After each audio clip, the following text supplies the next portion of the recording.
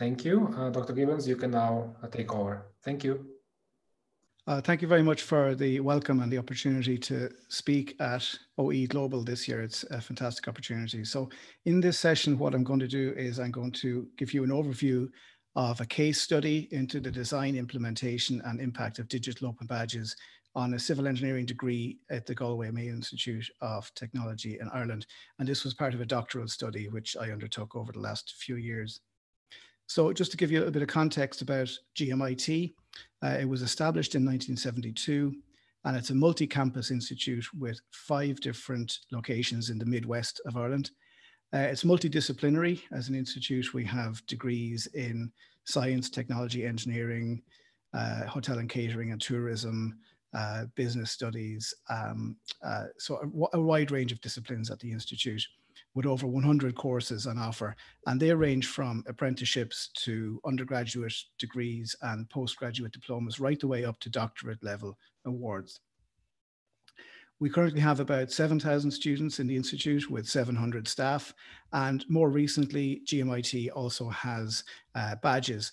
Now, this goes back to about 2015 when I started to informally play around and experiment with badges, but it became more formalized in 2016 when I began my doctoral study into them. So that's what I'm going to talk to you a little bit about for today's session. So the context for the study was that in year 1 in in civil engineering, there's a module called computer-aided design, and that module can be considered quite difficult to learn. It's a technical software. And added to that, the year 1 student experience in general can be quite tough for students, particularly if they're living away from home for the first time and things like that. So there are issues in first year that are across the board. And historically, civil engineering would have had a lower than desired retention rate. It can be quite a difficult and challenging course. So that was something that the institute management identified and suggested that we should come up with creative approaches to increasing retention. So that's kind of really why I wanted to look at the use of digital open badges, really. I set out with 3 research questions. The first one relating to what do people actually think about digital open badges? And I wanted to include a range of stakeholders here to keep it open. So I had students, staff, institute management, and an employer. The second research question related to what can actually be done to enable participation in a scheme like digital open badging. And the third question was, well, what difference do open badges make? What's the impact on learner behavior and management and engagement in teaching practices? So that was kind of the 3 main research questions behind this, really.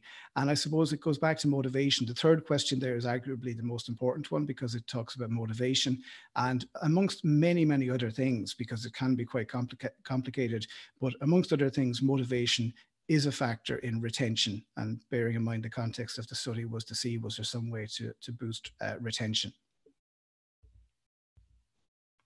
So the research was designed around a mixed methods approach using qualitative and quantitative analysis within a framework of action research over 2 phases. The first phase really looked at the perceptions of the 4 key stakeholders, and as a result of that, I was able to develop a starter pack of digital open badges to implement. And in phase 1, I included the students, both first and final year, lecturing staff, institute management, and an employer for a multinational firm based in Galway. And the relationships between those 4 stakeholders were important to pick up on as well. So there was a broad range of people involved in the study. It wasn't limited to one particular stakeholder. In phase 2, then, the focus shifted to the implementation of the scheme itself, and that was based on an open badge pack that was developed as part of the phase 1 findings. And in phase 2, I really focused in on the year 1 students because I wanted to measure the impact of the badges over 1 academic year with that particular cohort. Now, the institute manager and the employer came back in at the end of phase 2 as well for interviews for reviewing the scheme, but the primary focus on phase 2 was on the first year students.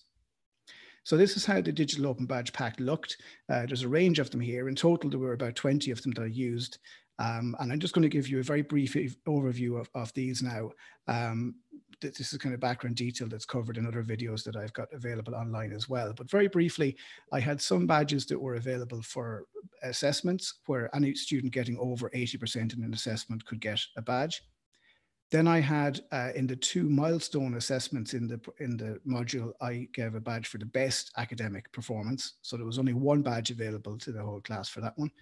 I also had improver badges for any student who showed a grade improvement between 2 consecutive assessments. And I wanted to do that to make it a bit more inclusive for everybody. So that was available for students who didn't have the best in class performance and maybe didn't even have over 80% in their assessments. But if they're showing an improvement, it was to encourage them. And then I had the level up badges, which were based on skills mastery. So if a student undertook an assessment and felt that they didn't perform to the best of their ability for whatever reason, they were given a second chance at it.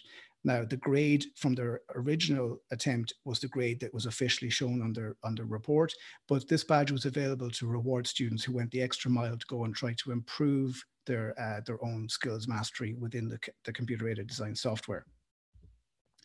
I then had buddy badges, which were available for peer learning activities, and the students were able to award those to each other based on nominations. So if a student was helpful to another student, the student who was helped could nominate their friend for a buddy badge.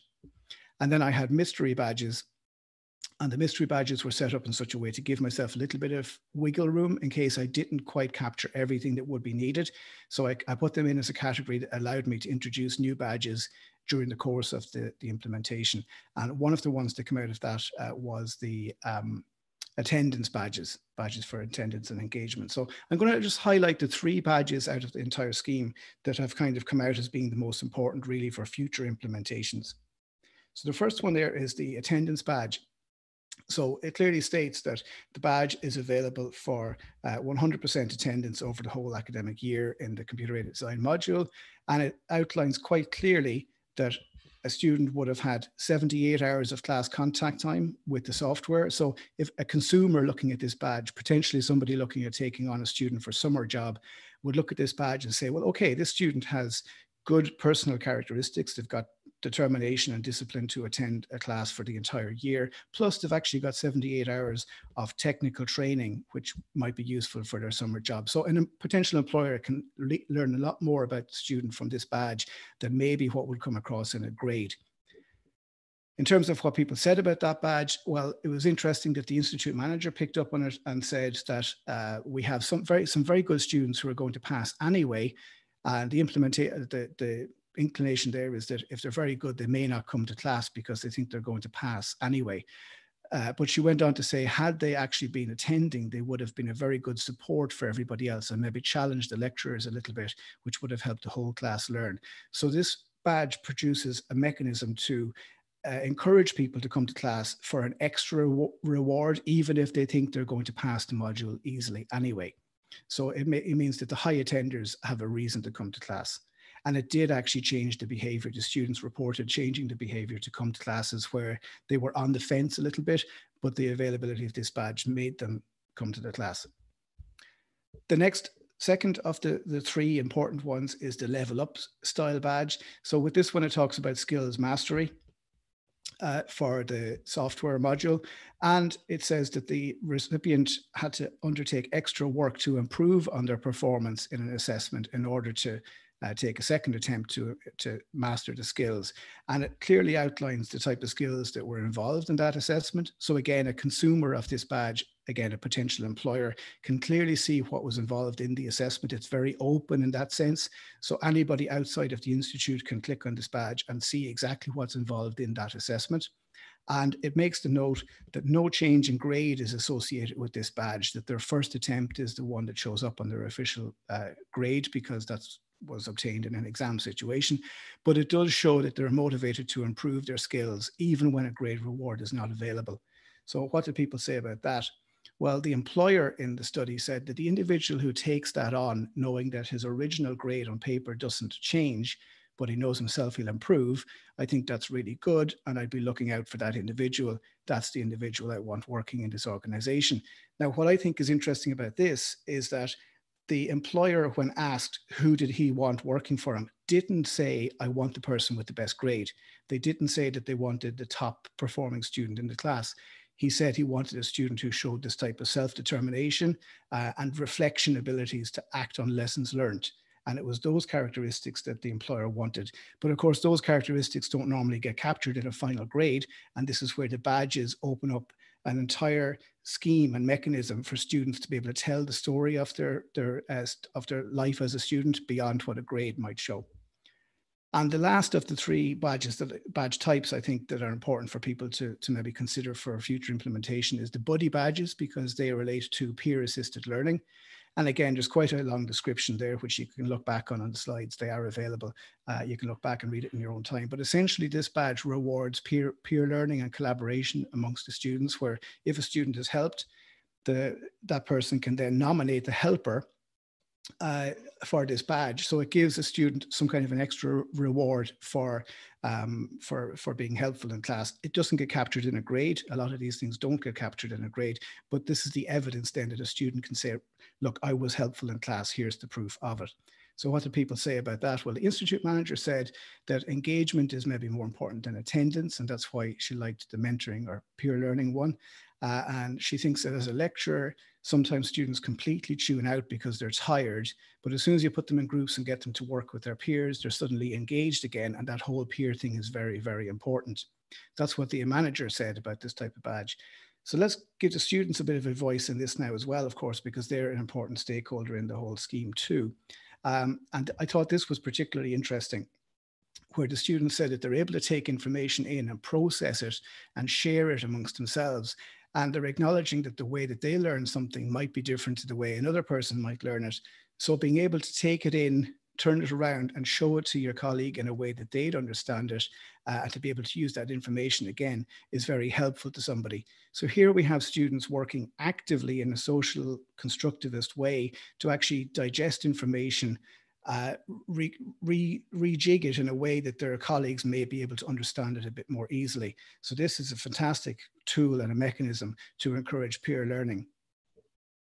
So that's how the badge scheme looked. As I said, there were about 20 badges in total, but I won't go into every single one of them in detail. I've kind of highlighted the three most important ones as I see it there. So some of the key findings from phase 2 then, some of the key findings from phase 2 are that all stakeholder groups recognized that there's multiple values in the badges. A total of 13 roles have been identified for them. 7 enablers for participation have been identified, and I think that enabling participation is vital. The badges are generally seen as a positive addition to the module. I think the figure is 86% of the students involved in the scheme said they liked obtaining the badges, and it's important to have something that the students like. The students report to changing behavior as a result of the badges, and particularly that's relating to coming into class. So their engagement has been incentivized for them to come to class and attend. And motivation has also increased significantly in terms of interest and enjoyment in the course. And certain badge types, the 3 I've mentioned, have been identified as being important for future implementations. So these are the 13 roles that were identified. I'm not going to go through each one of them in any level of detail here, but I wanted to include them in the slides so that we can use it as a discussion piece later on or separately if anybody wants to come back and talk about those in more detail. What I do want to talk about is the enablers for participation, because this is where the open approach comes into it.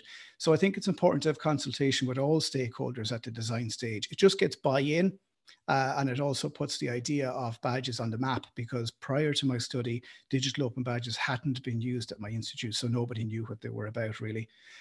Consulting with the students before and after the implementation, I think is vital, because it gives you a chance to gauge any changes over time. And it also allows the students to review and help you to modify it as we go along. Ensuring the students have an opportunity to obtain some digital badges. So don't make them all about assessments, okay? And if they are all about assessments, don't make them all for just the best person in class. It's more inclusive to include ones that are even for the people who are, just hovering in around the pass-fail. And if you can kind of encourage them in any way and give them a little bit of confidence using the digital badges, then that's important to include. So don't kind of exclude people who are not the top achievers. Allow students to make peer nominations. So that allows them to have a level of control over the system and involvement in it, gives them a bit of ownership. and include a variety of ways. Don't make them all about assessment. Make some of them about things like leveling up and the attendance and the peer learning and things like that. So it's not all about a single mechanism. Making sure that students have control over what they do with the open badges afterwards is important, but also allowing them to control which badges to go for. Nobody was forcing the students to do any particular thing or act in any particular way during this scheme. They were able to make choices for themselves as to which badges to aim for. And then at the end, reviewing and modifying as required. So just in terms of motivation, really quickly, I used two measures. One of them was the achievement goal theory, and this was to identify the type, so intrinsic versus extrinsic really, and no significant change was found over the trial because they were all coming in with relatively high levels of intrinsic motivation throughout. So it was difficult to measure any improvement because it was all very high to begin with. And the second measure then was the intrinsic motivation index, which measures the level, the extent of it, not so much the type, but the extent. And with this one, I was able to show a significant increase in intrinsic motivation due to interest and enjoyment, and minor and not statistically significant increases in intrinsic motivation due to perceived choice and usefulness of the module. So, you know, there's definitely a motivational increase that was measured as a result of the badges. So was it a success? Well, if we go back to the three main questions about perceptions and roles, well, I was able to identify 13 roles. Some of them overlapped between stakeholders, but lots of value has been identified. So I'm calling that a success. The second research question was about the processes and practices that enable participation in the scheme. So I was able to identify 7 different ways that I could enable participation in this. 3 badge types have emerged as being important for future implementation. So I'm calling that a success. And finally, did the badges make any difference in terms of learner motivation and engagement? While significant increases in motivation due to interest and enjoyment were found, the badges incentivize and reward behavioral change to engage, particularly around peer learning and attendance. And a range of badge types can easily fit into practice. Any of these can be chosen as a starting point. There's no right and wrong when it comes to that, but essentially I've trialed numerous different types of badges here, and many of them can easily fit into your practice. They're not difficult to fit in. So I'm calling that a success as well. So finally, I just want to say thank you for listening. All of the slides are available, but there are a number of different ways for you to easily contact me if and when you want to learn a little bit more about it. So thank you very much for listening. Thank you very much, Wayne. Well done. It's an accomplishment, really. And I think that we have got time for 1 or 2 questions. So I would like to start right away. There was a question and there have been quite a few complimentary remarks in the chat window. So I do encourage you to have a look at them after this session even. Sure. Especially like the buddy badge system too. But there is a question from Eric who says, who asks, how did you measure a success of the badges? Did student performance or presence increase? Yes. So I measured the success of the badges primarily around the motivation. Because I was able to kind of show a link between motivation and retention. Now, I didn't actually measure retention because it's such a complex item. I wanted to focus on one factor on that, which was the motivation. So I measured the motivation using a couple of well-tested survey tools around self-determination theory, the intrinsic motivation, and achievement goal theory. So my measure of success in terms of quantitatively was using those measures for motivation. Great, thank you very much, Eric. I hope that this answers your question, but you know how to get hold of Wayne if you have additional questions on your end. There is I just spotted it. Sorry, I just spotted on Eric's chat there. He mentioned about creating a mentor award. One of the mystery badges that I included was a mentoring badge. So I'd be quite happy to talk to Eric separately about that as well. That was very successful, and that was sponsored by an employer who got on board with it as well. Great, thank you, Wayne. And then the last question is from Gino here. Did student engagement with the badging process involve development of any competencies required in order to do so? Did student engagement with the badging process involve development of any no, I created an onboarding badge at the very beginning, which allowed me to demonstrate the mechanism for receiving and earning and sharing a badge. So all of the students were given a little bit of training on how digital badges actually worked. But in terms of developing competencies more broadly, no, because I tied my competencies with a pre-existing module that was already there. So I didn't have to create new learning outcomes or anything like that. I was able to map the badges against a pre-existing module. So it was quite an easy fit in that sense. Great, thank you very much, Wayne. And I think that we are now out of time. So thank you very much for your contribution. Congratulations on completing your doctoral research. And thank you very much. This very useful system of badges. And I would also just like to point all the participants to the link that I've just shared in the chat window, which contains all of the useful resources that Wayne has been speaking about. It has got links to his slides, it's got links to more resources about the digital badging system, and even his dissertation. So I encourage you to visit those and to also continue those conversations with Wayne directly on that space. So thank you very much, Wayne, and thank you very much to all of the attendees. This concludes the segment of presentations here. We are going to take another 5 minutes as a break now, and then we are going to continue with the additional 3 presentations in this segment. So thank you very much to all of you for your active participation, and thank you to all of the presenters again.